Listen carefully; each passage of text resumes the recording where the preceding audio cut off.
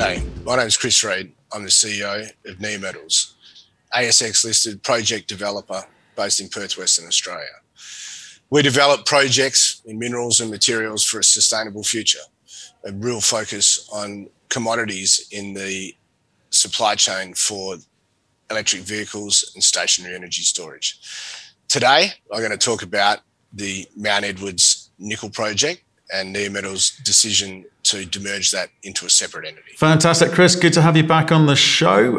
You're right. We're going to focus on Widgie Nickel project, Mount Edwards. Saw the press release. How's that been received? Yeah, look, very well. You know, it's the most upstream of our projects.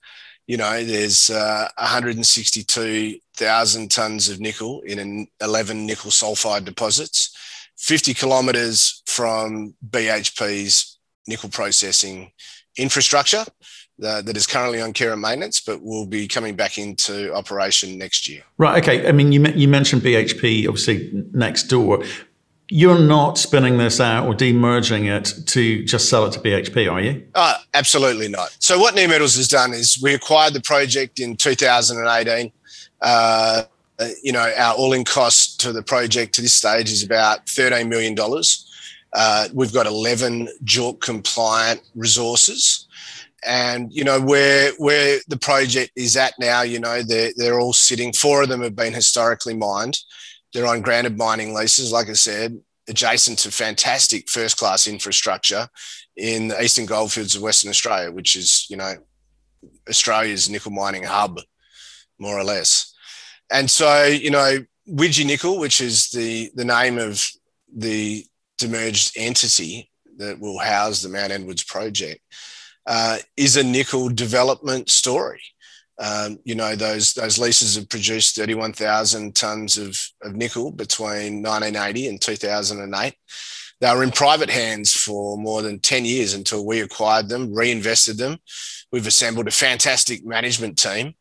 And over the next 2 years, they will, you know, take those projects to being ready for an investment decision. Okay, well, let's talk about the team in a second, but maybe just remind us the structure that is being proposed and what it means for Neometals shareholders, if you don't mind. Yeah, sure. So what we've done is we've put all of the Mount Edwards projects into a public company called Widgie Nickel Ltd. And so subject to our extraordinary general meeting, the Neometals shareholders, if they approve it, will receive 1 free share in Widgie Nickel, which will have a listing price of 20 cents for every 4.218 Neometals shares that they have. And it's they'll get that via capital reduction. So we expect to get relief from the demerger relief, and what it'll do is it'll reduce the carrying value of your Neometals shares, and it will not be taxed as a dividend, subject obviously to the ATO approvals. 4.218. How'd you get there? So look, you know, we've got it's got pre-money of $26 million value for the Neometals shareholders, and you divide that by 20 cents per 20, you know, so you times that by 5, and you've got to divide that by the number of Neometals shares on issue. So that's the ratio that it's come out at. And so not only will you get a free share in Widgie Nickel on the basis your shareholders and all the Neometals shareholders become a shareholder of Widgie Nickel, they'll be afforded the opportunity, exclusive opportunity, to subscribe for new shares at that 20-cent issue price. And they'll be able to subscribe for 1 new share for every 0.923 that they have. Look, that's what happens when the spreadsheets get hold of things. But essentially, you know, the Neometals shareholders will get $26 million worth of notional value back and the opportunity to subscribe for $24 million in new equity at 20 cents. So the company will have, at 20 cents, a nominal market cap of $50 million, or a pre-money IPO a pre-money EV of $26 million, which is fantastically cheap. I mean, the replacement value of the drill database alone exceeds $300 million. You know, it's 240 square kilometres of granted leases. You know, it's we're very confident that it'll be very, very well received. It's very, very attractively priced on a peer metric basis. Okay, I do want to talk about what you're going to be able to do with 24 million bucks or so, whatever the number ends up being. But let's talk about the team. So where are they from? Who's full time? Who's doing what? What are they tasked with doing? Yeah, so the managing director and CEO is Steve Norregard. Steve is a very, very well-credentialed mining engineer. He was previously the chief operating officer of Westgold, you know, and they operate, they must have 10 open pit and underground operations running. So he is a real mine builder. In fact, he actually operated at Mount Edward's 26 North deposit in 1990. So he's just a tad older than I am, but you know, an absolute wealth of experience in developing open pit and underground mines in gold and nickel. Who else we got? And so the company secretary CFO is Graham Scott, who was previously company secretary CFO of Peak Resources, which is an Australian, an ASX-listed developer, rare earth project developer. Right. So those are the two full-time guys. And so they're the full-time guys, and then the rest of the board, we've got Andrew Parker, who's a lawyer, non-practicing investment banker, as the chairman. We've got Felicity Repicoli-Muir, who is a very well-credentialed geologist, to make sure that the money that's going into the ground in drill holes are, you know, getting the best bang for buck. And we've got Scott Perry, who is a process engineer, spent 10 years at BHP Nickel West in the processing and marketing side of the business. So, you know, we've got, you know, geology, metallurgy, marketing, mining, engineering, and finance/legal background on the board. So, okay, you use the phrase. Proud to assemble the. You use the phrase independent, highly skilled board. So the independent bit always intrigues me. How much of this company will Neometals continue to own, and how much we're actually independence do they 100%. have? So we're distributing 100% of our assets to our shareholders, the nickel assets.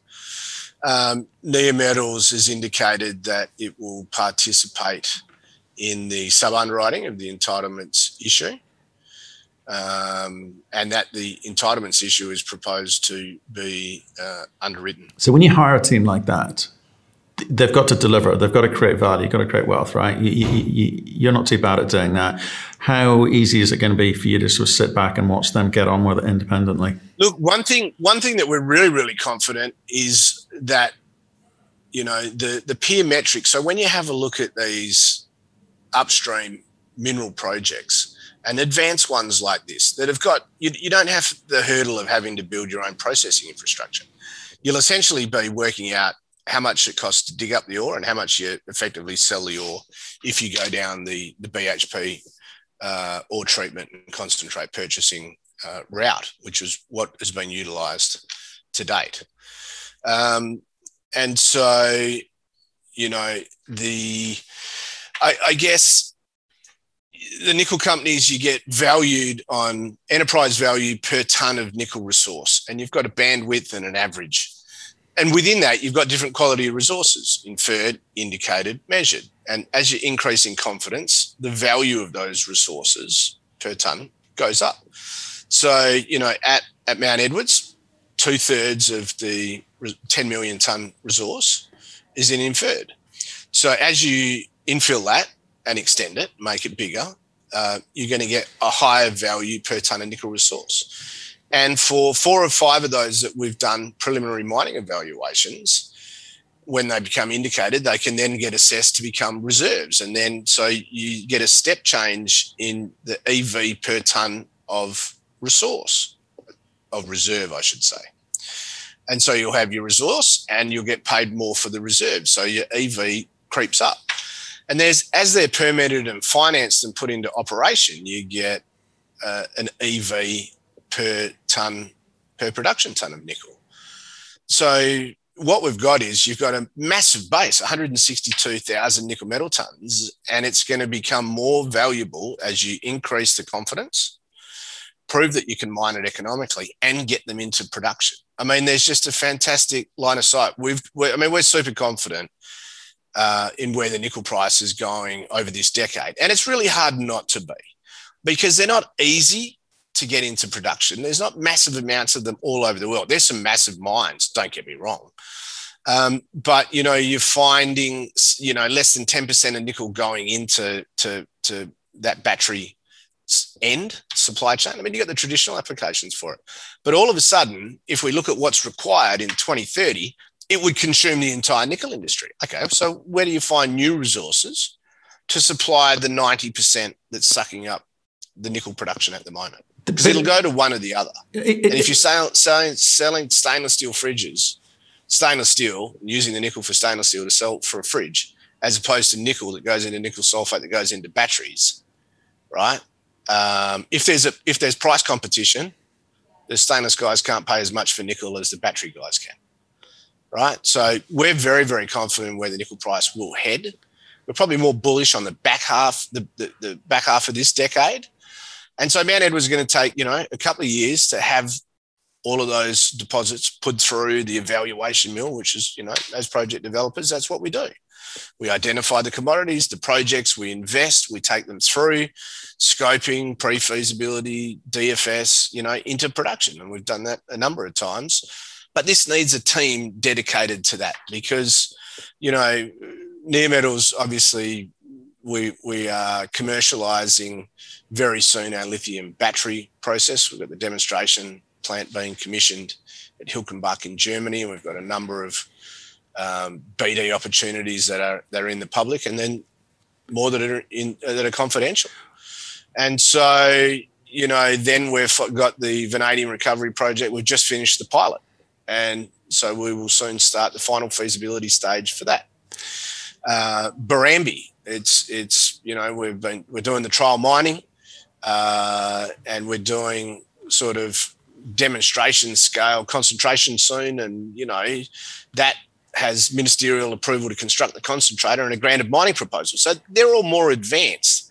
Mount Edwards it's being demerged because it's getting hidden behind that. We're not getting the value for our shareholders keeping it in Neometals. It's a fantastic asset. We've got a fantastic team. It'll have the money to get, it's had 4 mines operating on it before. There's an additional 7. There's still resources at those 4 mines. There's 7 other deposits that haven't been developed yet. It's been a successful mining area again. It's played second fiddle to Kambalda. That's fine. We know where the nickel price is likely to head, and absolutely convinced that Mount Edwards project will be active nickel miners in the future. Thanks for all of that. The point I was trying to get to was you're saying you guys, Neometals, have already done a lot of the planning in terms of the way that this thing needs to, the process that this needs to go through to get to a point where it can get into production, and you're handing it over to a team which you've brought in.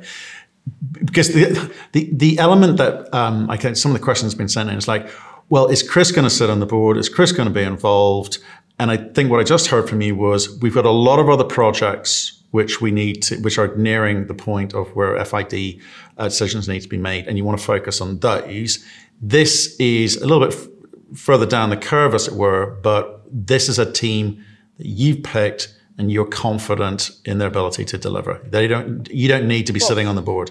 The board of management, the largest shareholders of Neometals, they'll be the largest shareholders, subject to taking up entitlement issues as a group in Widgie Nickel, right? All the same shareholders that we hold very dear, and we'll all be shareholders in Widgie Nickel.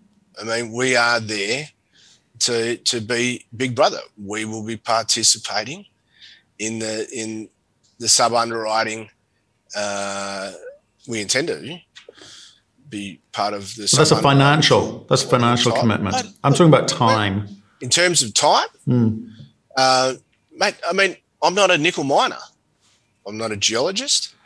I'm not a metallurgist. I'm not a mining engineer. I mean, I have done little, look, in my postgrad, you do subjects on them. So I know enough to be dangerous.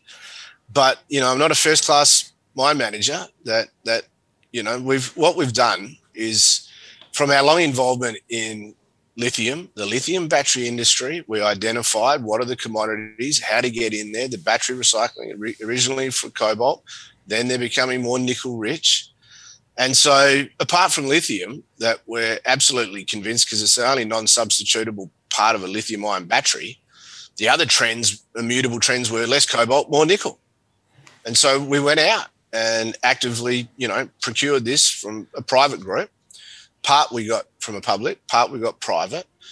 We've kept it there. We know what the inherent value is, and we've invested in that whole project over a couple of years, $13 million. And it's irreplaceable. I don't know how long it'll take you to get it. There are not these opportunities in Australia. I get it, but if you look at Mount Marion, what you did there, you made a lot of money off of that, but you didn't get it into production. This is not a cookie cutter. No, we did get it into production. But did you do that? You got it into production as we were Neometals. Shareholders. Yeah. Well, we did it we did it with our partners. That's what I mean. Ganfeng and Minres. Right. So there's not a cookie cutter approach here. You're going to get this into your new team, the Widgie Nickel team, are going to get this into production yourselves. Absolutely. That's how you get the greatest return. Right. I mean, you've got 162,000 tons of nickel. So you've got a couple of, what is it, somewhere between $3 and $4 billion worth Aussie of nickel in the ground. Right. So what's the process? It's going to have an EV. It's going to have an EV at 26 million. How do you achieve a massive multiple uplift? You get it into production. And so we bought this project when the nickel price was $12,500. The nickel price is $19,500. And in the nickel price, I mean, the best way to play the nickel, I mean, we could have used our very hefty balance sheet and gone out and bought nickel futures, or, bought LME physical and borrowed money. But, we acquired it at the low price, at a low price a low nickel price, and invested in it. And we've ridden that value up. We're just saying to the shareholders, this needs a dedicated nickel team. It needs a dedicated pool of money. And the look-through value on this is much better, because I've got other projects of different scales that need different amounts of money ahead of it in our pipeline in Neometals. So, this is at, ready to go into essentially what is like a 2-year pre-fees, right? You got 11 deposits, but the first 4 or 5, the most attractive ones, go through first. Brilliant. That's what I'm getting at. What are people buying into? Investment decisions. I've got battery recycling, Barambie, and the vanadium recovery project all coming up to FIDs in 2022.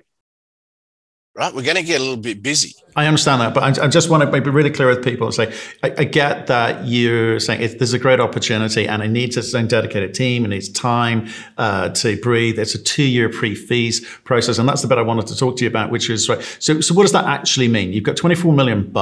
You're going to do a bunch of infill because you've got to bring more of this inferred into indicated, right? Yeah. Great, smart. But what else is happening? What else is happening with that $24 million? Look, if we look at that, and that has to happen. If you work out what I've got to do to get this into production, it's got to get permitted, it's got to get financed. It probably needs to be a reserve to get financed, and to get it to become a reserve, it's got to be at least indicated, right? So I've got to get the inferred to indicated, infill drilling. People go, oh, that's boring. Now wait a second. This is the beautiful part about it. What we've worked out is that less than 10% of the entire assay database has ever been assayed for PGMs. And we know they exist. We know there's a positive correlation. The higher the sulfur content, the higher nickel content, the higher the PGMs. So in the limited amount of diamond drilling core that we've done, because we've done a limited amount of diamond drilling, most of it's been RC drilling, right? So in testing a number of deposits, what we've been able to work out is that PGMs are there and that they report to the concentrate, right? They're part of the ore body. But Western Mining, out of the 130,000 of the 140 that they took, right? Do you know how many samples that they had submitted for PGMs? 0. 100. It was someone's curiosity research project probably 30 years ago. Right. Right. But they existed. They never used to pay anyone for them, but they definitely exist. So, you know, what you've got there is you're going to be doing the infill and extension, and all these deposits are open at depth. Our deepest mine's about 500. The other mines owned by Mincor along strike to the south have all been mined down. I think the deepest one's well over 1 kilometre. So we're open at depth, open along strike. So infill and extension. About half the budget goes to those evaluation activities, right? So if you say you're doing a 24 million raise, about 12 million, about 8 million goes into the infill and extension drilling. But you not only are you going to get increased confidence from inferred to indicated for your nickel, but you're also going to be able to get the assays and the volumes of metal for cobalt, copper, palladium, platinum, and gold, because they all exist in the ore body and they all get recovered to the concentrate in the work that we've done to date, right? It's not all of them, but in the 3 that we've done, they report to the concentrate. And that's fantastic for us. And they'll make a difference to the economics, but we need to work out how much is there. So you're going to have, so the 2 years to get through to essentially, you know, pre-fees or decision on a couple of the more attractive ones that have lower capex startups, bearing in mind you don't have to build your own processing infrastructure. That's interesting. You're going to have a fantastic news flow. So, you know, new resources, new commodities with other than nickel having measurements around them. Then you're going to, you know, run your mining studies. They'll potentially become reserves. Then you will be doing the, so, you know, to do that, you've obviously got to do the metallurgy for the other deposits. But bearing in mind that you've got 4 historic mines that have produced over 1.1 million tonnes of ore at a head grade of 2.62, that were processed at the same mill that you want to process at, right? So the metallurgy. So I was going to talk about that one, but I'm totally nonplussed about, you know, the risks around the metallurgy. Okay. So, you know, but you've got to tick those boxes, right? And you've got to start your permitting. And so we've got one deposit there, Armstrong's, on care and maintenance. So that's already got an approved underground design. It just needs a bit of remediation. The 26 North deposit, it's got a shaft. You take the collar off, you start dewatering it, you bog out the dirt that you put at the start of the decline, and then you know the decline's intact. Then you got some other deposits down at sort of Widgie 3, Gillett, Widgie Town site that we think you can access off of a common decline. And so, you know, this thing's got a beautiful journey ahead of it. And so, as we know, and then people say, you know, Neometals, you achieved a lot this year. Well, we had a big budget. You spend money, you got smart people, and you spend it wisely, you generally get a good news flow. Well, I've been intrigued for you to come back on with Steve and maybe tell that production story. How does this thing get into production? Absolutely. And it's best in pictures. Yeah. You know, having a look at old head frames and open pits, and you get such a sense of it and the fly-throughs, and it all becomes much, you know, when you can do a fly-through in 3D and just narrate it, and it's visual, it's so much better than you know, one bloke in London, one bloke in Perth, you know, shooting the breeze. I'm not sure that you and I are selling too much to the investing public, although you are smarter dressed than I, you know. I'm better looking. Just saying. Probably less modest. I've won prizes for my modesty, actually. I didn't want to tell you that, but I'm going to. Right, Chris, thanks for giving us the heads up on this. Good luck with the extraordinary general meeting that you're going to have. What's the timing on that? The timing of the meeting is the 18th of August. Okay. And so, you know, what you'll then do is you'll get your free shares on the 20. I think you get your in-specie distribution 26th of August. We'll open. I mean, these are all indicative timetables. Open the entitlement offer 30 August. Close the offer 8th of September, and that'll enable us to any shortfall place that to the sub-underwriters, and expect commencement of trading of Widgie Nickel shares on the Australian Stock Exchange 22nd of September. Good timing, a good time of year for that one. Well, Chris, that's consistent with, returning value back to the shareholders. We've given them back sort of 60 million in cash and buybacks, and this will be another $26 million, capital efficient return. And any plans for Barrambi to be spun out? Asking for a friend? Couldn't possibly comment on that. Chris, appreciate your time today. Go have yourself a good evening, and we'll speak to you soon. Yeah, no worries. Keep safe.